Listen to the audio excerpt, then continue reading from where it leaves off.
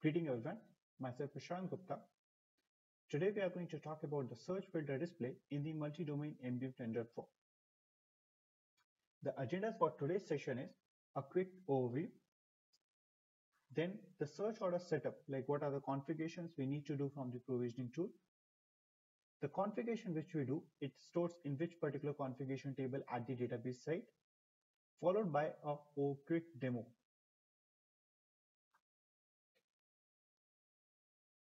Overview. So smart search is actually a terminology which gives a platform where we can do the search in the Entity 360 UI interface. So as you can see in the image, in the right hand side, this is a text box where we can do the search.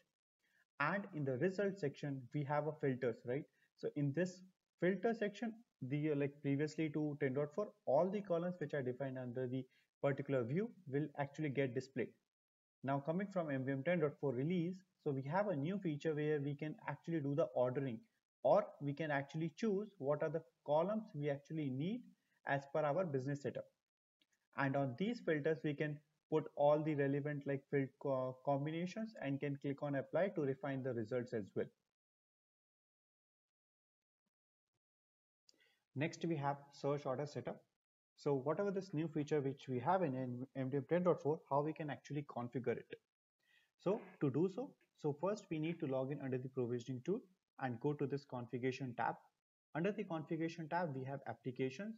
So whatever this search filter is, we are configuring, that is specific on the application level. Okay. So under the application, whatever the E360 application which we have created, so you will see a search configuration layer. Under the search configuration, you can define whatever the particular business entities. Let's say I want to configure on person business entity. I can choose the person business entity from the drop down. Okay. Like this, we can configure on all the particular business entities, whatever we have. Now let's take an example. Let's say I have a person business entity, and from this person view, I just want to configure only the specific columns. Okay. So I can just click on this edit pencil tab and I can choose whatever the columns I'm looking for. Okay. So these all columns are specifically on a business entity and on a specifically the person view, the view level. So by default, if I don't choose anything, so all the columns, whatever I have configured under the person view, that is at the parent along with child, all are going to get displayed. But if my business stands like they are only looking for some specific columns, then I can choose only the ones which I am looking for. So these whole configurations is specific to the application level and can be done from the provisioning tool. Next, we have a configuration table, like whatever the configurations which we are doing under the provisioning tool, it is actually going to store at the database side. So this database, like sometimes if the UI, like if the URLs are not accessible and if we want to see what are like what is the order what we have configured into the E360 UI, so we can go to the database and we can just fire a query, select star from C repos component instance, and you will see like whatever the application which you have created under this row. So MDM sample application, and under the config data, if you just double click, since it's a block like containing a XML, so you will see this is the XML coming up. So here you can see the search config tab. So search config will be going to store whatever the filtering order which you have defined under the provisioning tool. So as you can see that, so my like the BE view mapping is person view, and this is defined on the person business entity, and I am having these all particular filter columns which is in this specific order. So like once you do the changes into the provisioning tool, the like configuration is going to store into this particular table and we can view it from here as well. Next, we have a demo. So let's see on our local environment. So here is my local MDM 10.4 environment, and this is the Entity 360 UI page. Okay, let me just quickly log in up. So once I log in, so here you can see my MDM sample is my application, and this is the place where we do the quick smart search. Let's take a keyword, say David, and I'm just doing the search on person business entity.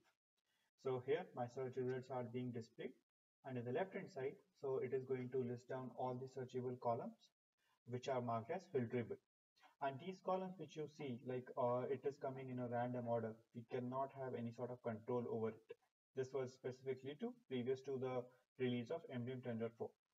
Now with MDM 10.4, let's see how we can control it. Okay, so now I'm coming back to the provisioning tool and I'm just logging in. So once I log in, I just need to choose what ORS I want to configure.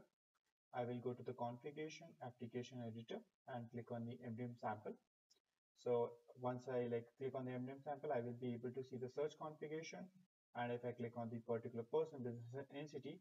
So this is the place like filter display order. This is the new component which is being added up in 10.4 branch. Okay, so I can click on the this pencil tab and I can choose what columns I am looking for. Let's say I'm interested in first name, display name, and say from child I have emails dot electronic address and say address line one. So and last one say party type. Okay, so these 5 columns I'm just choosing up out of all the columns what we have. Now if I can just click on OK, apply, and just do the publish. So these all particular columns now will be going to get portrayed into the E360 UI whenever we do any sort of search. Okay, so now my configurations are being saved. I will just quickly log out from here. Coming back to the E360 UI. Okay, let me just log in back. So once I log in, so I'm just going to perform the same thing what we have done before. I will just click on the search on David and we'll see. Okay, so previously if you notice like all the columns were coming up, but now we have just only the columns which we have configured under the provisioning tool. Okay, so let me just quickly show what the columns we have. So we have party, it's like the first name, display name, electronic address, name, and the party type. And same columns if you just quickly try to compare, right? So over here person, see these are the 5 columns and it is in the same order what it is coming inside the E360 UI filter section. Okay, so this is the new feature which we have and we can control the filter behavior in what the business wants. Just to add one more thing, if I click on the name, so this is just the label what I have configured for the address line 1. Okay, so this is coming from the address line 1, and same under the provisionings tool, this is address line 1, but if I go to the modeling and click on the business entities person, so here you can see that address is 121 address. Click on the fields and we have address line 1. Yeah, so this is the name which is getting reflected into the name section. That suffix well. Now coming back to the slides. So next we have upgrade scenario. So if any customer is upgrading from say 10.2 or 10.3 to 10.4, so how the behavior is going to happen. So let's say if we are going to upgrade from some earlier version, so whatever the default order, like what was uh, coming up in the existing application, that is going to get reflected into the E360 UI. But after the upgrade to 10.4, we can choose like whatever the columns which we are looking for in a specific order, so that we have the configuration change we can do.